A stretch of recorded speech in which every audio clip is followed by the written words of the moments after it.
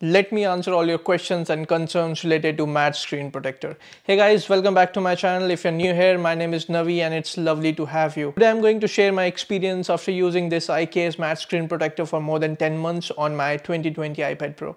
I made a video about why I changed screen protector from glass to matte and what was my thinking process behind that. After making that video, I've got a lot of questions from you guys about various concerns. So without wasting more time, let's see those questions in random order. First and the most asked question is, does it really affect the screen quality? And the answer is yes.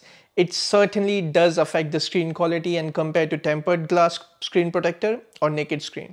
If you don't know the reason, then let me tell you. It happens because this screen protector also provides a feeling of writing on piece of paper and provides some resistance using very tiny dots.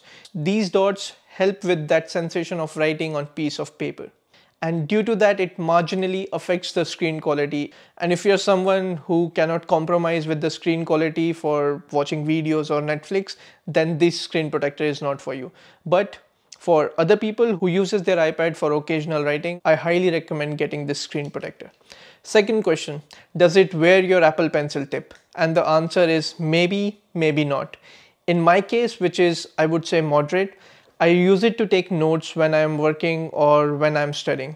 In the past 10 months of using it, I haven't seen any damage or wear on my Apple Pencil tip. So maybe if you are a designer or an artist who would use it like all the time, you might see that it wears your Apple Pencil tip. But for majority of us out there, it is not something to be worried about. Third question, does it actually feel like you're writing on paper? In my view, it is certainly better than writing on glass, but it is not exactly like paper.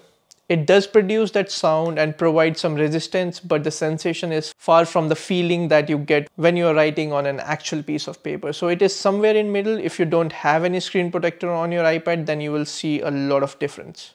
Next question, do I regret my decision of changing to this screen protector? Without any doubt, I do not regret it at all. In fact, I totally love this screen protector, and I know many people, when they use my iPad for writing, they realize how good it is. So if you're someone like me who use the iPad for taking notes, etc., and do not want to spend like $35 on paper, then go with it.